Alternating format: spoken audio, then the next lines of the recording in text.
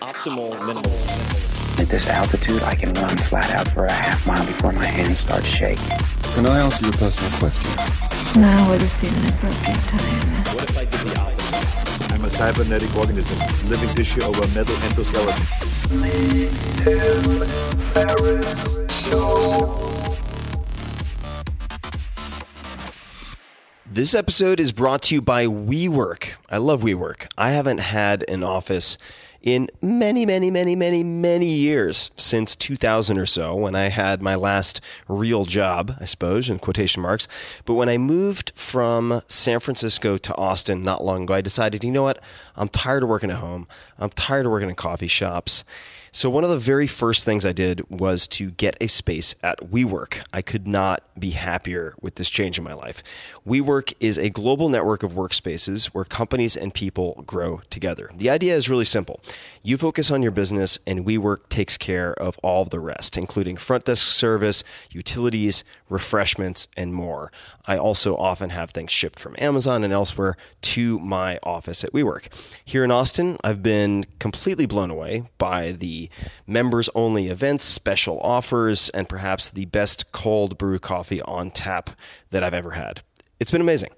It's been a real change in my life and improved my quality of life. And there are also dog-friendly WeWork locations all over the place. How fun is that? WeWork caters to everyone from entrepreneurs and freelancers to startups and even large enterprises, including GE, Salesforce, Microsoft, MasterCard, Samsung, Spotify, Pinterest, and Red Bull, among many others. In fact, more than 10% of Fortune 500 companies currently use WeWork, and it's a rapidly growing group. In other words, it's not just solopreneurs and ground-level startups that use WeWork, but everything from that to the big companies who are seeing very huge benefits as well. WeWork believes that creating spaces where people can connect and create meaning together, right? After all, if you are someone who has built a business modeled on the principles in the 4-Hour Workweek or elsewhere, it can be a lonely road sometimes. Even though you're digitally connected, it can feel very isolating. So in these spaces, you can connect with real humans and all the while use space more efficiently and cost effectively, which makes you and your business better equipped to face the challenges of today and tomorrow. WeWork now has more than 200 locations, so you can find great spots all over the world. So head over to we.co/Tim. That's we.co, C-O. So we.co/Tim to become a part of the global WeWork community. At the very least, I encourage you to check out pictures of some of the locations around the world. There are some incredible spots. So check it out, we.co/Tim.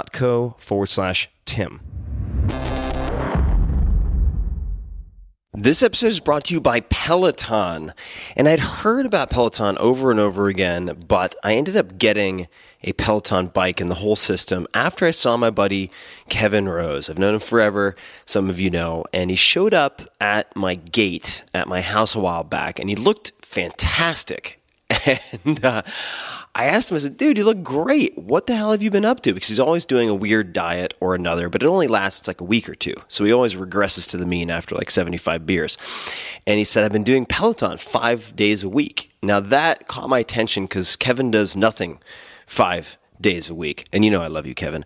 But it really piqued my curiosity, ended up getting a system, and it's become an integral part of my week. I love it, and I really didn't expect to love it at all because I find cycling really boring usually. But Peloton is an indoor cycling bike that brings live studio classes right into your home. You don't have to worry about fitting classes into your schedule or making it to a studio with some type of commute, etc. New classes are added every day, and this includes options led by elite New York City instructors in your own living room. You can even live stream studio classes taught by the world's best instructors or find your own favorite class on demand. And in fact, Kevin and I rarely do live classes, and you can compete with your friends, which is also fun. Kevin, I'm coming after you. But we usually just use classes on demand. I really like Matt Wilpers and his high-intensity training sessions that are shorter, like 20 minutes. And I think Kevin's favorite is Alex, and everyone seems to have their favorite instructor, or you can select by music, duration, and so on. Each Peloton bike includes a 22-inch HD touchscreen, performance tracking metrics. I think that, along with the real-time leaderboard, are the main reasons that this caught my attention when cycling never had caught my attention before. It's really pretty stunning what they've done with the user interface to keep your attention.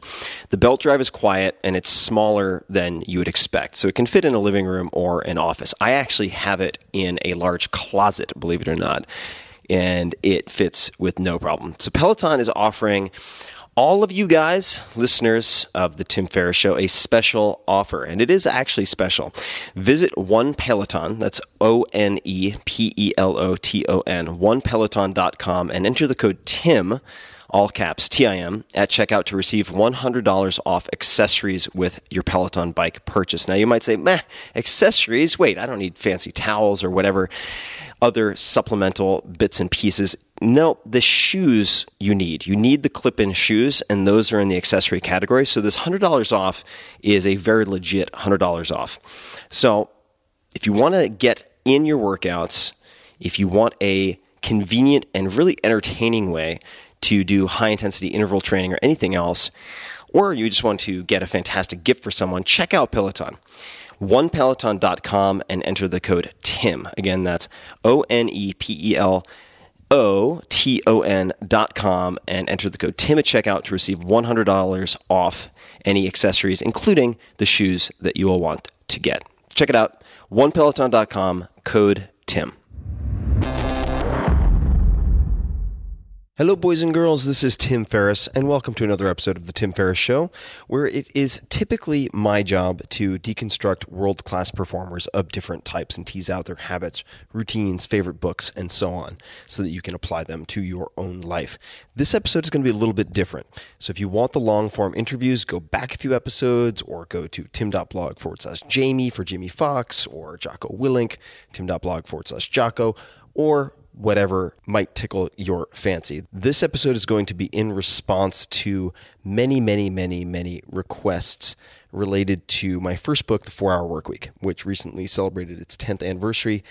And thousands of you have asked me how I would update the 4-Hour Workweek today. And you've also asked why I have not already updated the 4-Hour Workweek, which I did do, in fact, 2 years after 2007 and 2009. But why haven't I since?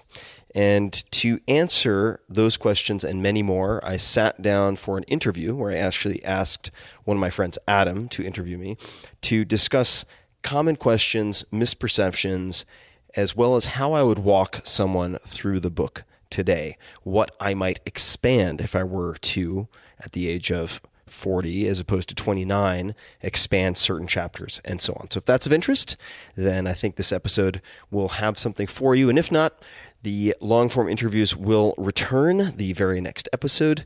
And as always, thank you so much for listening. I am not Tim Ferriss, but I am asking questions to Tim Ferriss. This is very meta. All right, Tim. More than 10 years ago, 4-Hour Workweek comes out. It's published. 10 years later, it is still the most quoted book on Amazon.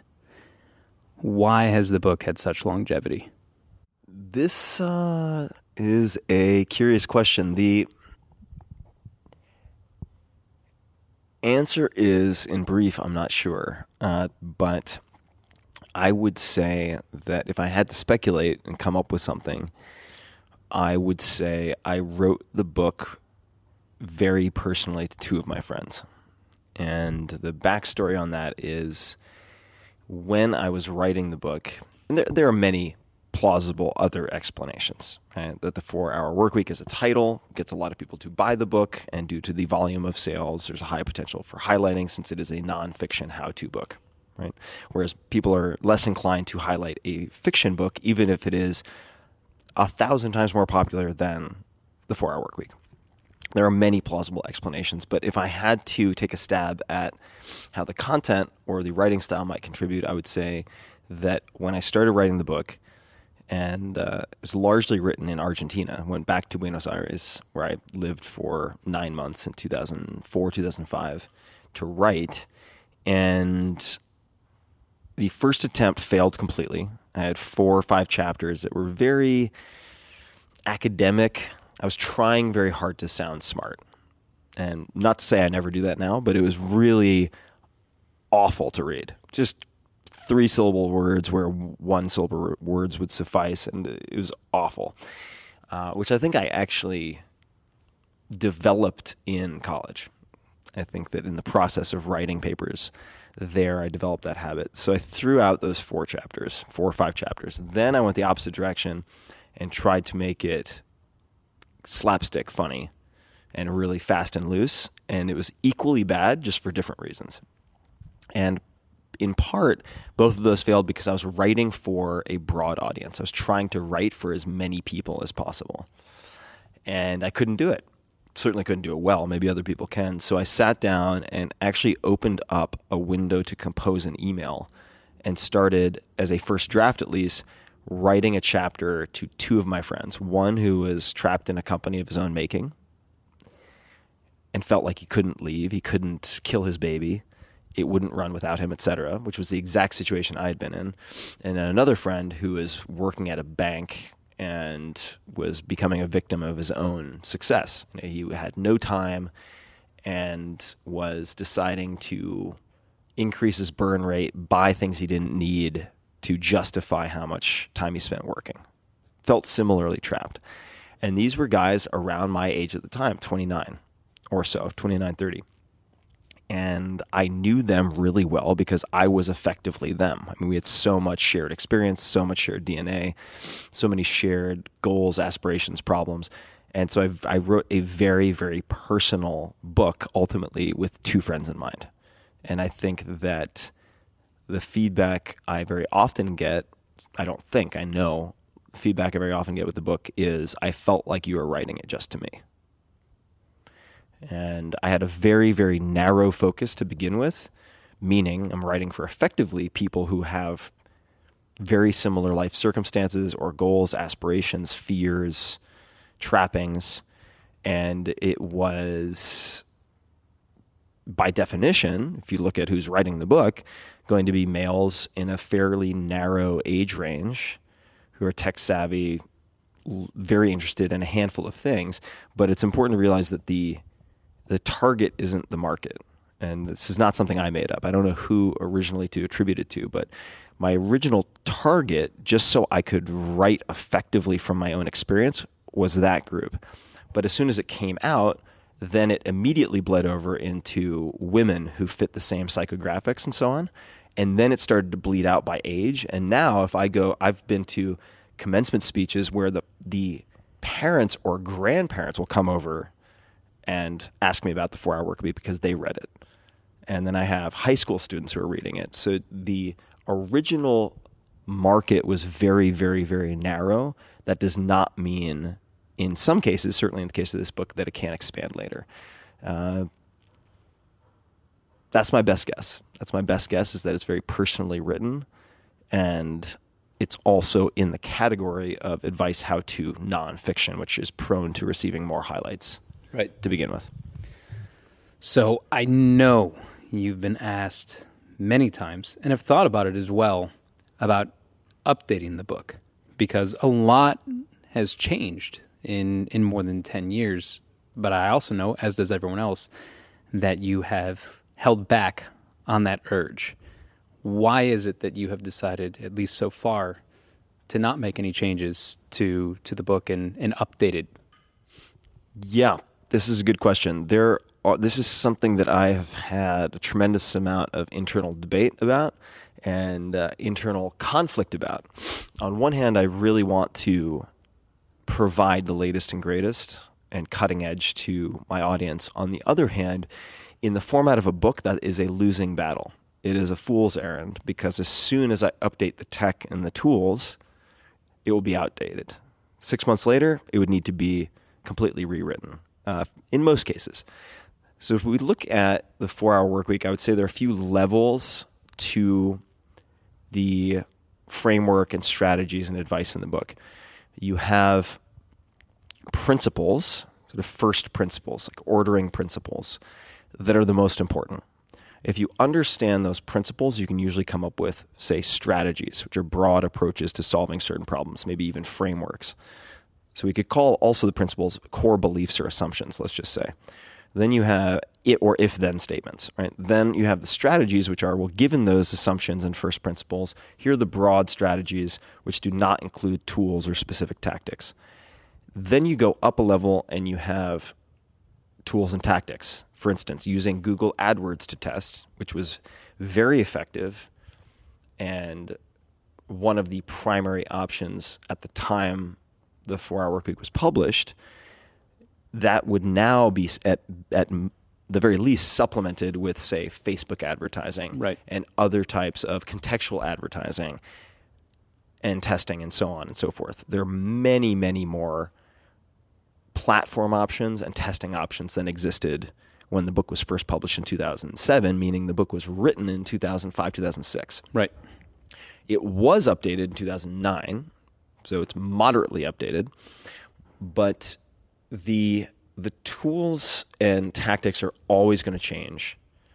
And for that reason, I encourage people, and the reason I haven't updated those in the written format in the book thus far is that if you understand and focus on the principles and strategies, you can figure out the tools and tactics. Right. And in fact, you're going to have to do that. If you're going to choose to be an entrepreneur, someone who makes something from nothing, let's just say very broadly speaking, or someone who moves assets and resources from an area of low economic yield to an area of high economic yield, which was one of the original definitions from J.B. Say, I believe his name was, you are going to have to become very good at improvising and problem solving.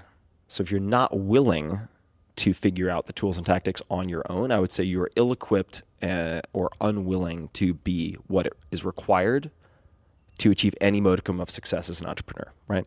And that's not just me absolving myself of the responsibility of updating. Right. The principles and the strategies are very important. 80-20 analysis. Let's just say some assumptions, which could be falsified, but that time is the most valuable non-renewable resource compared to, say, income, right? All of these then inform the later decisions. So a book is not the best format for tracking technology. Nonetheless, it would be nice to update, but it would be better done via some type of community online or online repository. I tried that with a forum, and it turned into, as you're well aware, a gigantic pain in the ass headache, so I euthanized that. The other piece of it is part two. So if part one is tools and tactics change too quickly, and I would have to put a lot of effort into updating that would immediately be obsolete. The second piece of it is looking back, say, at the 4-Hour Workweek, there are parts of it that make me cringe a little bit. Not that I regret having written it the way I wrote it, but the 29-year-old Tim Ferriss felt like he had a lot to prove. And he did have a lot to prove. I mean, there are hundreds of thousands of books published every year.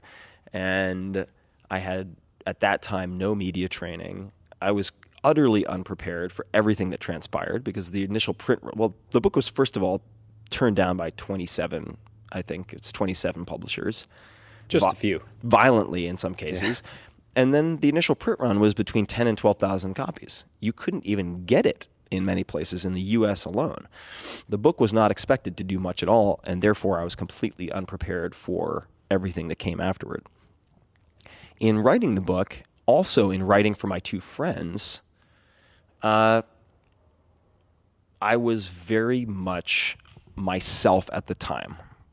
And myself at the time had a bit of chest puffing, very hyper-aggressive, and looking back, if I were to edit the book now, it would have a very different voice, it would have a very different tone, have a very different feel. But the 4-Hour Workweek now has been translated into more than 40 languages. It is almost always in the top 100, top 200 on Amazon. Like you said, for 2017, it was the most highlighted book across all of Amazon, which was, even to me, a big surprise. And there's a certain, for lack of a better word, there's certain magic or alchemy in that book that made it click and still makes it click 10 years later that I don't want to fuck with. I'm really afraid that if I go in there and start tinkering, that I'm going to step on the butterfly that then, causes like a hurricane on the other side of the world within the book that somehow affects what that book has done. And if it's not broken, I don't want to try to fix it. So that's another reason why, if we look at not just the tools and resources and so on, if I were to go into the book, I worry that I would tinker in a way that would damage it. And if people want to read the later Tim, they can. It's very easy. You just read the later books. Right. Each of those books is a snapshot of me at a very particular point in my life. And although I wouldn't view them as autobiographical, they absolutely capture a lot of my goals, priorities, neuroses, and so on of a given point in my life. So those are a few of the reasons why I've chosen not to update the book. If there was a section or two, which you've been asked 1,000 or 2 times to update, Yeah. is there anything that comes to mind that now feels a little outdated and something that when you think of today, what you were doing, you would be like, you know what? Here's how I would refresh that section. There are a few sections, I say broadly speaking, since the 4-hour work week's broken into definition, elimination, automation, liberation, the automation section, which talks about business process outsourcing, delegation, the tools that can be used for that, certainly the testing components of what we might call now developing, launching, iterating on a minimum viable product, MVP. Those could all be updated. And I left out another reason why updating is challenging. And I would take it one step further. We're talking about tools and tactics, right? Right. We come down a level. Let's consider the principles and strategies. Let's take art as an example. Drawing, right? So you might have certain principles and organizing principles, which are beliefs about materials and 2D and so on for charcoal or some type of drawing. Then you have strategies, which is composition and so on. Then you have the tools, given pens, pencils, and so on. Given my audience right now, if I recommend a given pen, right, it is almost certainly immediately going to be sold out. That problem, which has been nicknamed the hug of death by some of my fans, applies even more so to services. So if I recommend a given service that currently has a few thousand users or even tens of thousands, and then they get hit by 1 million or 2 million, it can absolutely destroy the service, particularly if it's not automated and there's some type of client interaction or customer service. If there is a manual component, I can completely destroy it. So I am loath to, in some cases, recommend any particular, I get asked all the time, all right, which outsourcing service should I use?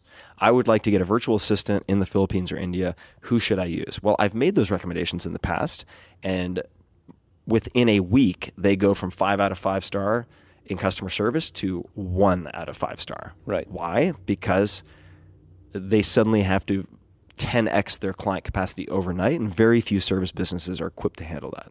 Almost none. But if I had a gun to the head and had to update, particularly with tools that can handle and scale, maybe they're based on AWS or otherwise, right. Amazon Web Services, are not as prone to crashing and being destroyed, then it would be the Muse development testing components. For those people who don't know the term, Muse referring to a cash flow optimized business that can scale effectively without scaling in headcount or hours necessarily, and the other elements of delegation and automation. Those I think from a tool and tactics standpoint are the most outdated and therefore what I'm asked most frequently for. Right. So if people were to listen to the podcast and read the book, or read the book and then listen to the podcast, as one would hope after 10 years, there's been, as you've been talked about, a shift in mindset and personality. If you were to rewrite it, would there be a section that you would add to that? Obviously, so much about mindset and mental approach, stoicism, something that has come into your life. Would there be an element that you would add that maybe 29-year-old Tim, 28-year-old Tim never even realized the importance that it played in terms of either growing a business or having a mindset that would allow you to not only sustain, say, success, but happiness with that success? I would expand a section that I think gets overlooked a lot. There is a section or a chapter called Filling the Void. And it's a really, really, really important chapter that most people don't pay much attention to. And it answers the question, what should I do once I have created a self-sustaining, semi or fully automated business that funds all of my cash flow requirements, and I have location independence and flexibility with time. Hence the chapter title, which is Filling the Void. How to reallocate your time and direct your focus once you've gained a few rungs on Maslow's hierarchy of needs, right? So you're paying your rent, you're covering all of your material needs, then what? And this relates to a common misconception of the 4-hour work week, which is, the objective is to just sit on a beach, sipping a pina colada, rubbing cocoa butter on your stomach for the rest of your life. Wait. That wasn't the point? Right. Or somehow being idle, right? The objective is to whatever, just live spring break 24/7 for the rest of your life. Right. And the people who lodge that complaint, haven't read the book, but they very specifically have missed this Filling the Void chapter, which talks about contribution, getting outside of a me focus so that you're hopefully putting a positive dent in the world in a way that certainly extends outside of yourself and even your immediate family, but also hopefully has some type of persistence over time so that you leave I hesitate to use the word because it's so loaded and has some baggage, but a legacy of some type. And so that really you're taking the tools you've developed in a business capacity and applying them to impact in some fashion, whether that's focused on education, scientific research, where I'm spending a lot of time actually focused on both of those and have been for a very long time. I think I would expand that and make it clearer that that is mandatory reading. It's not a nice to have when you have an extra few hours. 5 years from now, you should read this. It's like, no. I expect that many people skipped it because maybe they don't expect to succeed, right?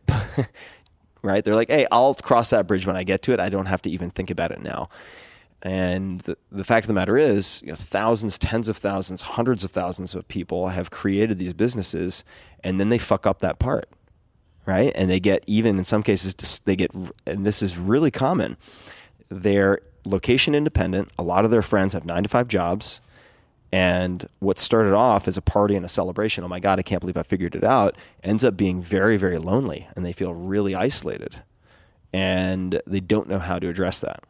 And the way you address that is by digging your wells before you're dry and thinking about that, filling the void, and starting to incorporate those pieces into your life before you end up in maybe a challenging emotional, psychological position where you're on your heels a bit. You end up being reactive or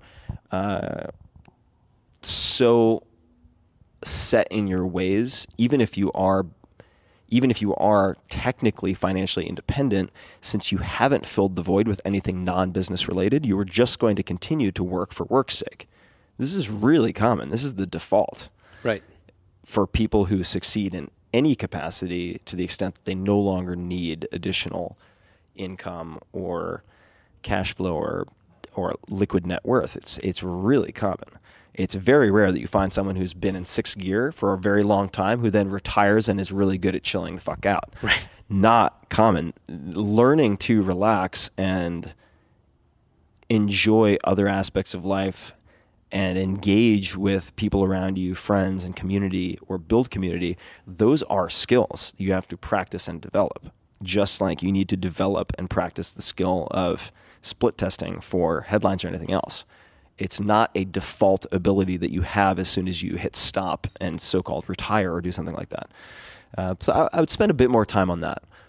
I think that is the chapter that I was qualified to write at the time, but I'm much more qualified to write now because I've had so much more practice. I've just had put on a lot more mileage and done a lot more experimentation and have had the ability to observe dozens and hundreds at this point of mega successful people who have grappled with some of these issues that can be really existential for someone. If the business has been your identity for a long time and all of a sudden you want to replace that, if you don't have a compelling replacement, you will just continue working because you don't want to sacrifice that identity.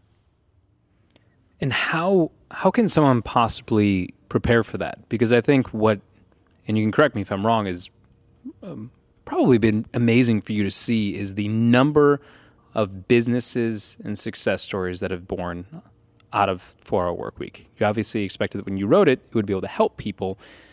But over 10 years, the number of huge businesses that have been started out of thin air, it's not even like you were accelerating. People quit their job, started this, and it built out of nowhere. How do you take someone who's just like, maybe this could work, and then they do it, and then next thing they know, they do it because they want to believe, but they probably don't believe in the first place. But as you said, if you don't have that preparation, you might wake up one day and find yourself in a position that you're not prepared for. So when someone comes into this with the mindset, I want to give this a try, it's like when people want to lose weight. Mm-hmm. Everyone wants to lose weight. Everyone wants to make more money. But very few people actually believe, and then they follow the steps and they get there and they're like, oh, what now? Yeah. Well, how do you build a mindset that is prepared for a reality that a part of you probably doesn't even think is real? I would say in the beginning, aside from making sure you're exercising and taking care of the highest value asset you have, you're going to need to throw a lot against the wall with the business to figure out what works. You can't do an 80-20 analysis if you don't have anything to analyze. Right. So you're going to have to try many things to figure out what you're good at, what you're enthusiastic about, and to succeed and endure respectively. You need both. You have to have endurance and you have to have ability. And that can be God-given talent or it can be skill that you develop. But in all of those cases, you need to throw a lot against the wall. So in the beginning, there isn't going to be much diversification of identity. You're going to have to really throw a lot against the wall. That's the front-loading period. Then you can start to do 80-20 analysis and so on. I would say once the business has enough traction that you've proven what the tech world would call product market fit, and you believe you might have a tiger by the tail that you can grow in a meaningful way. Once you have that, there are a few steps you can take. Number one is to build a business that you can sell, even if you never plan on selling it. This is a very helpful, not just thought exercise, but blueprint to keep in mind and lens through which you should look at your business. And there are other books out there that I think can be quite helpful. The E-Myth Revisited is one. Looks mostly at service businesses, but could be applied to product. Built to Sell by John Warlow is a book that I found very interesting to ponder. And when you start to look at your business as something, as another product that you are going to ultimately sell, you remove single points of failure, key man or key woman risk. You begin to really emphasize process instead of just results, which you can get. I mean, if you're a type A super driven person with some ability and some numeracy, so you can analyze things well, you can white knuckle your way to a fair amount of money. But you might be rewarding a really unsustainable bad process because you're getting good results.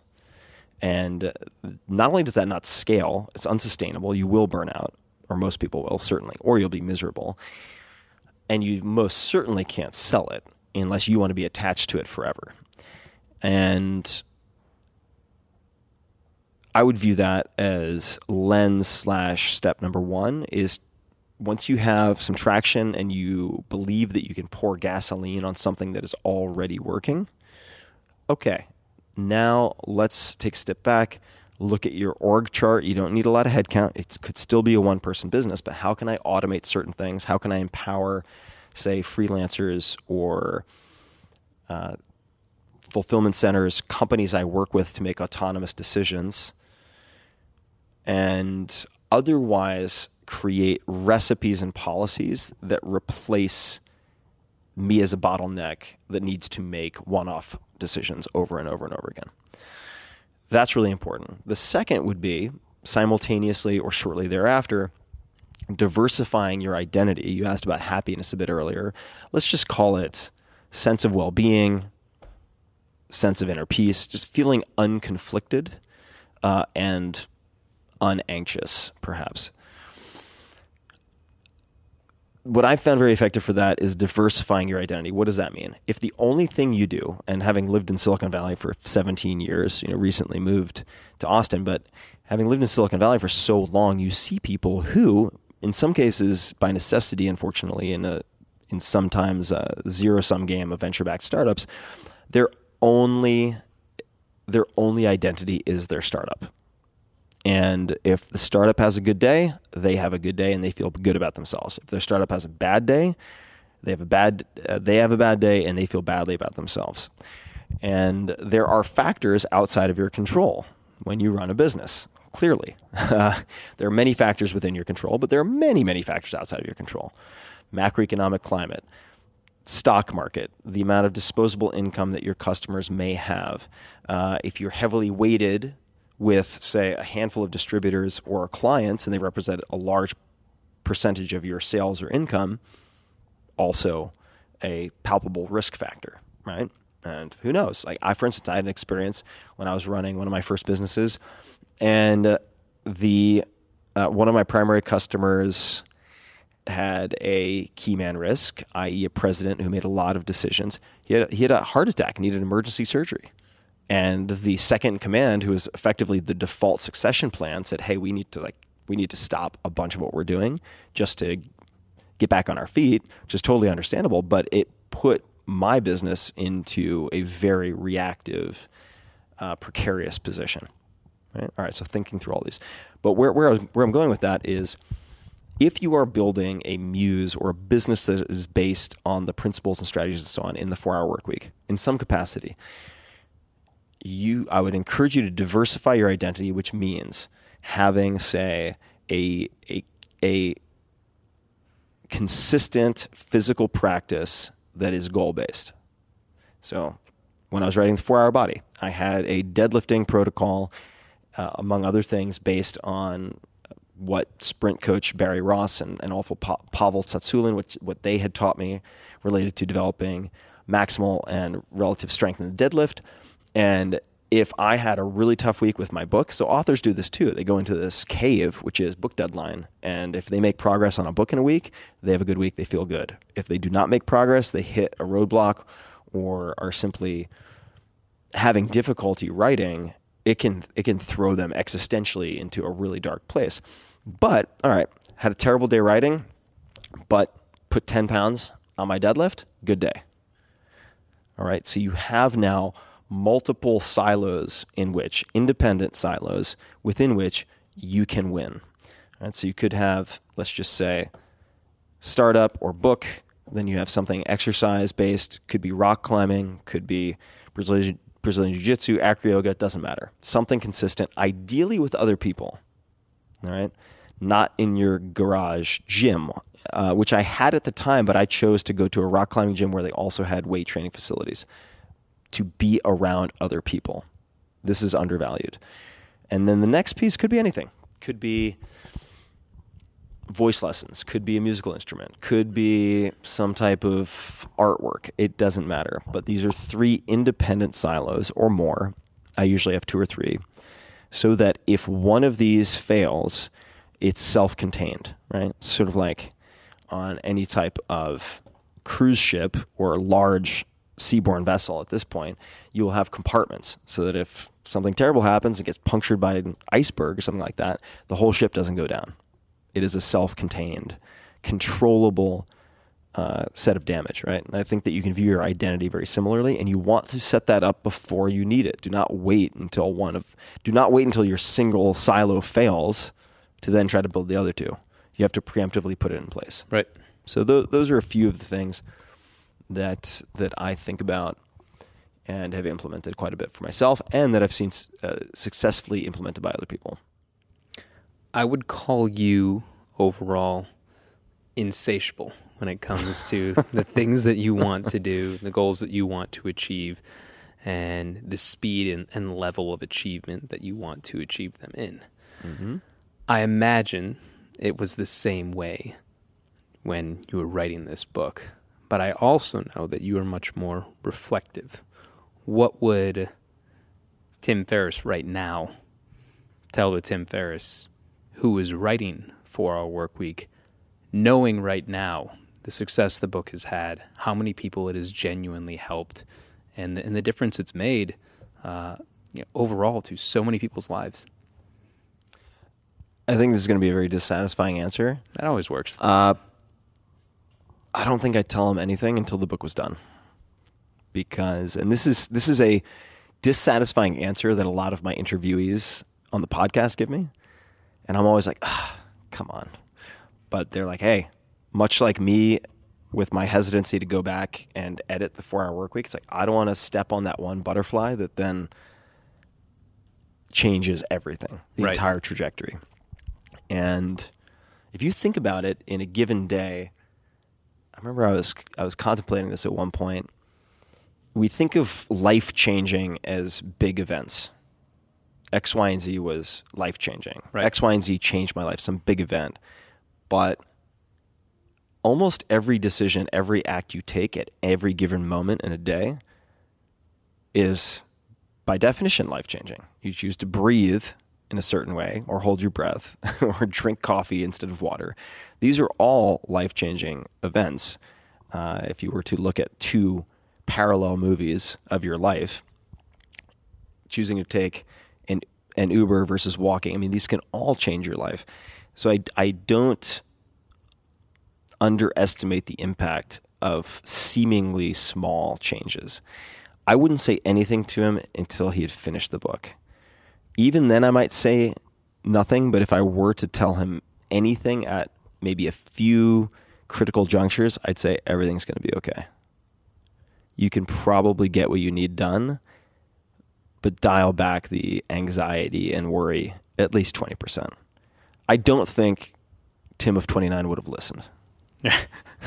I would agree. But nonetheless, maybe I would say something like that. What I would probably say to Tim at multiple points is something that came up in Tribe of Mentors, my last book, repeatedly, which was, there have been multiple points where I have felt like a failure or have experienced what from every vantage point objectively looks like a business failure or a publishing failure or a huge mistake, gigantic fuck up. And something that came up a lot in interviews for the last book was sometimes you need life to save you from what you want so you can get what you need.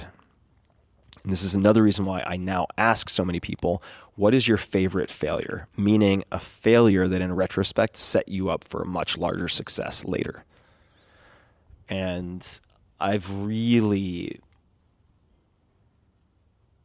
suffered from overly fixating on and worrying about what seem like or seemed like failures. That's caused me a lot of pain. And both in the present moment and looking back at it and wondering about the persistent effects of that so-called failure. So I think I would say, hey, I know this seems like a catastrophe at the moment, but this is actually going to open a door that you can't even imagine right now to greater opportunities. And that might sound like some bullshit, shallow, motivational speaker nonsense. But like, in fact, like, trust me, I can't tell you what it is, but just like, this is going to serve you. And that's true. I mean, if you look back at, for instance, the very difficult experience, which was publishing The 4-Hour Chef, and I won't go into great detail about this, but it was an incredibly difficult book to write. I'm very proud of it, but almost killed me. I mean, physically, it was one of the most difficult books to write, put together, very complex, a lot of moving pieces. It was because it was published by Amazon and was the first major acquisition by what was then announced to be Amazon Publishing. It was boycotted by everybody, Barnes & Noble, indies, big box retailers, people wouldn't carry it. And it was an extremely painful, let's just say 2 to 3 years for me. And I was burned out. I was completely burned out. So I was really just depressed and demoralized and felt like hiding from the world during and after that experience. I was so burned out that I decided to take a break from writing, and I decided to do something lighter because during the promotion of the 4-Hour Chef, even though the book didn't perform the way I'd wanted it to, I had this experience with a new format called podcast. And I was interviewed by Mark Maron and Joe Rogan and the Nerdist gang, including Chris Hardwick. And I had so much fun during those podcasts, and I could be myself, and we could get into the weeds because it wasn't 2 to 3 minutes on television. I wondered to myself, what if I tried that and just like those guys, edit very minimally and use it as an opportunity to get better at asking questions, to get rid of some of my verbal tics, and use it as an excuse to talk to more interesting people and record it and be more social because I'm prone to isolating myself. Why not? Why don't I give that a shot and try it for 6 episodes? So if I hadn't had what I considered a complete catastrophe at the time, this podcast wouldn't exist, which has turned into something much, arguably, much bigger than all of my books combined, at least based on feedback from listeners and certainly based on monthly reach. That's one of many, many examples. So I think I would say, look, just trust me because I'm your future you, so I know more than you do, actually, kid. This seems like a mess, but you need life to save you from what you want sometimes to give you what you really need. And trust me, like this apparent failure is going to give you like 100x on the flip side. Just be fucking patient and don't do anything stupid and self-destructive because you're really depressed and sad right now. That's what I would say. And how important is that the failure can really happen at any point? Yeah. I mean, when you think about 4-Hour Chef, you had 2 number 1 bestsellers at that point. And 4-Hour Workweek, I think, was on the bestseller list for forever, is a good way to put it. Yeah, like 4 and almost 5 years straight. Yeah. So knowing that a lot of people associate failure at the beginning when they start, but that failure can happen at any point, and that resilience is important. How much is that almost even a lesson that needs to be applied to 4-Hour Workweek if someone is picking it up or going back or thinking about giving some of the recommendations a try? I think resiliency, as you said, it's something that you've learned, but is it something that you can prepare for as you try to start something new, which is scary for anyone? There are many ways to practice it and many ways to train yourself. I won't beat a dead horse on Stoicism since I've certainly talked a lot about it, but Stoic philosophy, Seneca, Marcus Aurelius have both been very, very helpful. And for those people who have no familiarity, I'm not going to get into it, but you can Google Tao of Seneca. I put together a gigantic compilation that contains some of my favorite writing. It's available for free as an ebook. You can find it easily, Tao, T-A-O of Seneca. But everyone from Bill Belichick, right, competitor supreme certainly in the football arena, to George Washington, Thomas Jefferson. I mean, you go through prisoners of war from Vietnam War and other periods have all cited, or in some fashion. Actually, Bill Belichick hasn't personally cited, but I know that the Patriots, Seahawks, and so on, at every possible level, have consumed Stoicism as a means of competitive advantage. But in terms of developing resilience and tempering emotional reactivity so you can make better decisions, that's a fantastic tool. It's really a toolkit, so that's one. In general, I would say on a daily basis, and this is especially true for me in the last 6 months, actually with the help of Tony Robbins, who I've gotten to know over the last few years. And Tony's one of those people who, it's easy to be skeptical of Tony. I've always been a fan. I mean, my very first business was a byproduct in part of listening to Personal Power 2, which I bought used at a used bookstore and listened to in my crappy, hand-me-down, piece of shit green minivan, which my coworkers affectionately nicknamed the Molester Mobile. Thanks, guys. Not because I'm a molester, but because it was a fucking beat-up minivan that looked like something out of Silence of the Lambs, and had the seats stolen out of the back, which didn't help matters. long story. Anyway, I would get stuck in traffic on 101 in the Bay Area, which anyone who's done it knows sucks, and listen to Tony Robbins back and forth. And so it's very largely responsible for my first business. In any case, I've gotten to know Tony over the last few years. I've attended 2 of his events. I've spent a lot of time with him in person, had him on the podcast a couple times. And he's more impressive the better you get to know him. And what he really drove home for me in the last few months is the importance of trying to identify your primary question or primary questions that you ask yourself as a means of dictating behavior, and it's very often something subconscious. So it could be, and this is very common for folks, am I good enough? Or why am I not good enough? Or what the fuck's wrong with me? Like, these are very common default questions that unsurprisingly then result in many types of debilitating thought patterns, neuroses, sabotaging behaviors in relationships, whatever it might be. And spending time, and Tony's the right guy to look to for direction on that. I'm not going to do it justice here, but figuring out your default questions and then crafting new default questions. So my default question, or one of my default questions now that I try to revisit on a daily basis, because again, you have to practice this stuff. It's not like you just decide, write it on a piece of paper, and then your life is changed forever and your behavior's upgraded indefinitely. No, you have to practice this stuff. Is how can I even more so appreciate this as a gift? All right, and there's a bit more nuance to it, but let's take a simple version. How can I appreciate this as a gift?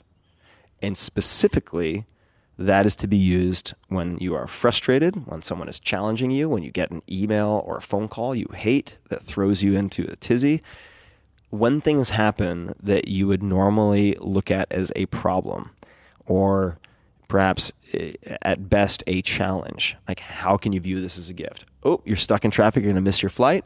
Okay, this is a chance to practice, because guess what? You're missing your fucking flight no matter what. So how can you view this as a gift? Like, what is this an opportunity to do?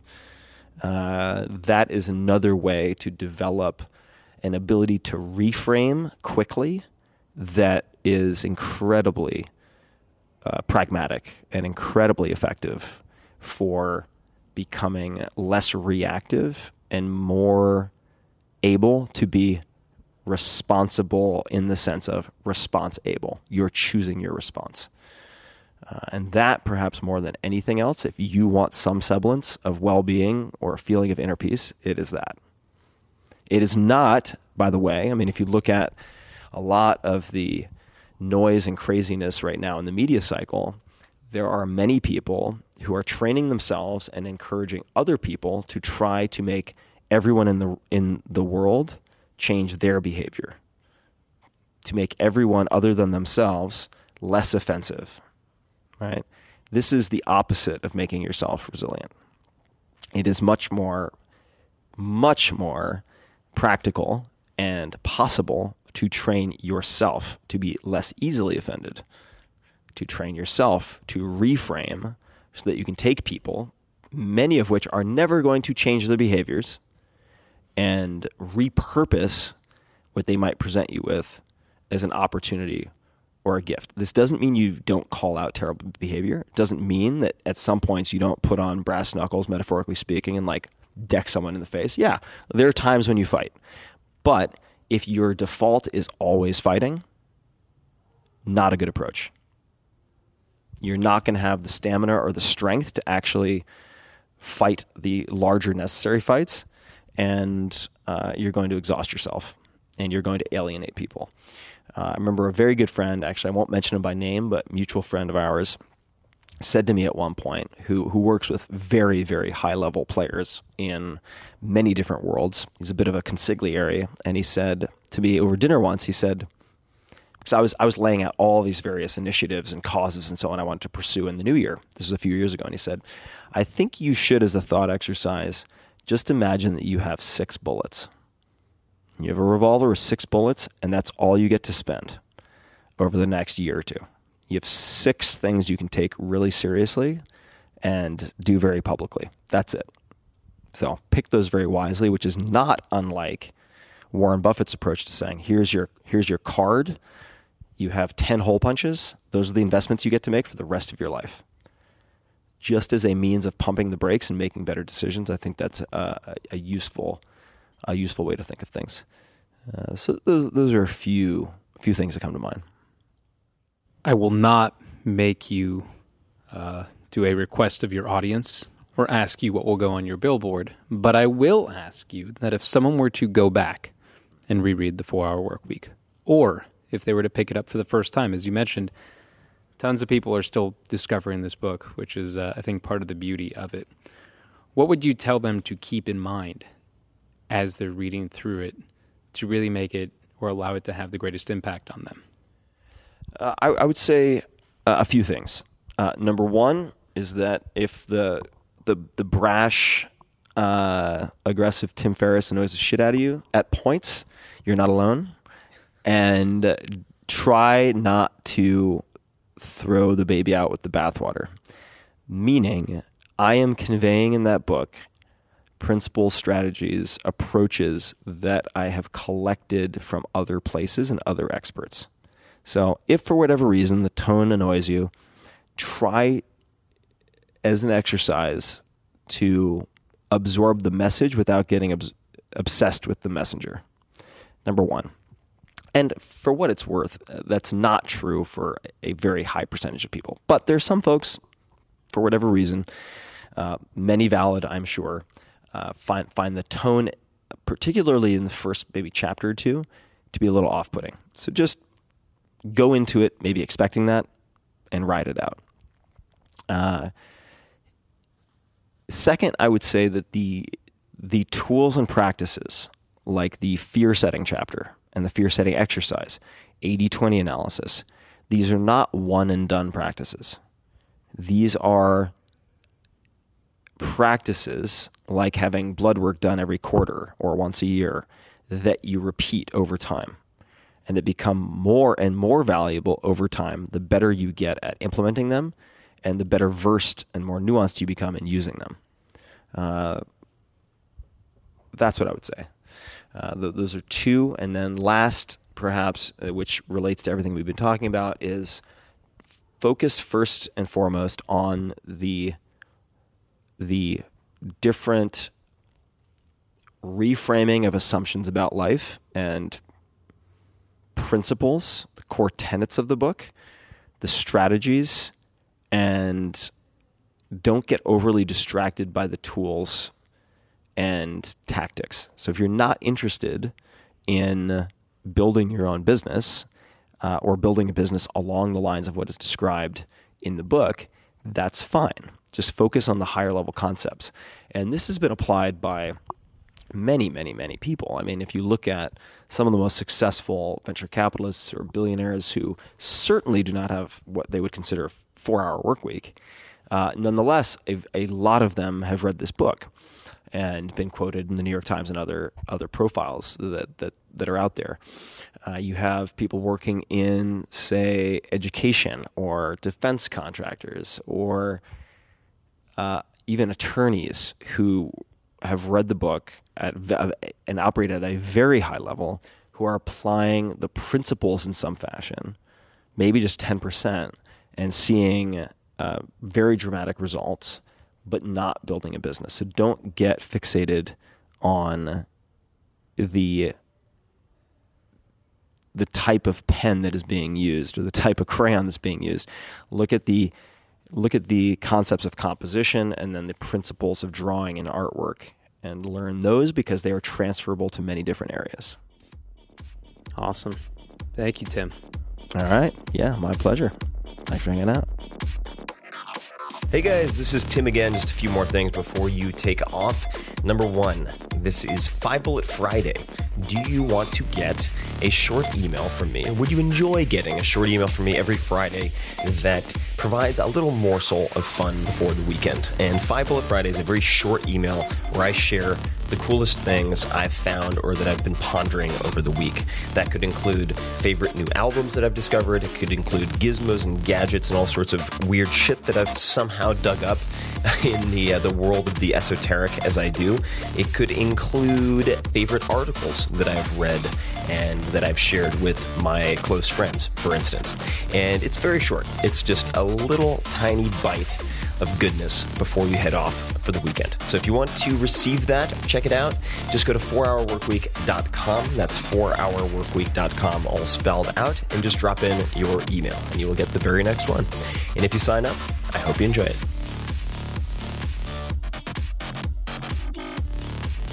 This episode is brought to you by Peloton.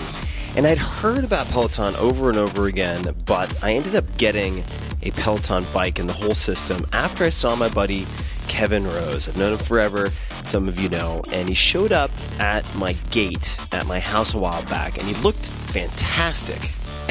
And I asked him, I said, dude, you look great. What the hell have you been up to? Because he's always doing a weird diet or another, but it only lasts like a week or two. So he always regresses to the mean after like 75 beers.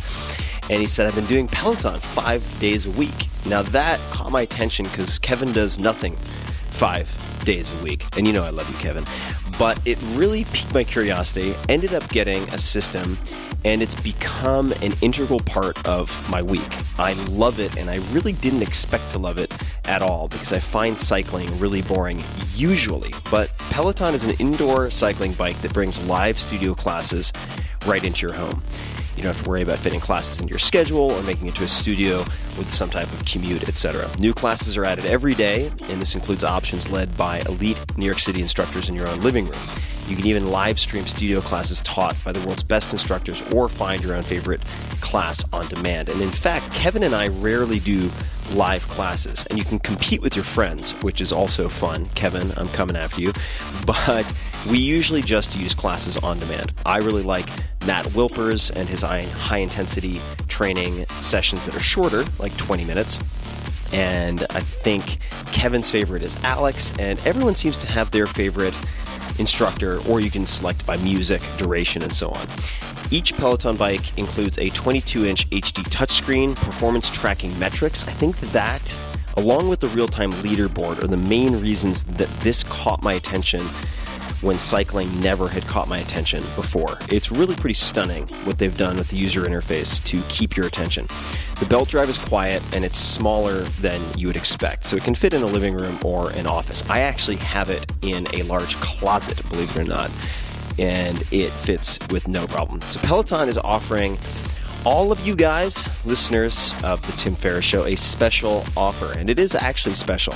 Visit One Peloton, that's ONEPELOTON, onepeloton.com, and enter the code TIM, all caps, TIM, at checkout to receive $100 off accessories with your Peloton bike purchase. Now you might say, meh, accessories? Wait, I don't need fancy towels or whatever other supplemental bits and pieces. No, the shoes you need. You need the clip-in shoes, and those are in the accessory category. So this $100 off is a very legit $100 off. So if you want to get in your workouts, if you want a convenient and really entertaining way to do high-intensity interval training or anything else, or you just want to get a fantastic gift for someone, check out Peloton.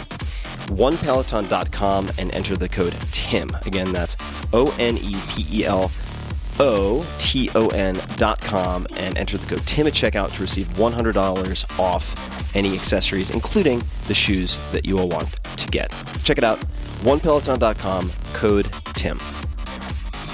This episode is brought to you by WeWork. I love WeWork. I haven't had an office in many years, since 2000 or so, when I had my last real job, I suppose, in quotation marks.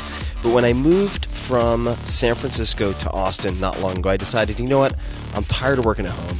I'm tired of working at coffee shops. So one of the very first things I did was to get a space at WeWork. I could not be happier with this change in my life. WeWork is a global network of workspaces where companies and people grow together. The idea is really simple. You focus on your business, and WeWork takes care of all the rest, including front desk service, utilities, refreshments, and more. I also often have things shipped from Amazon and elsewhere to my office at WeWork.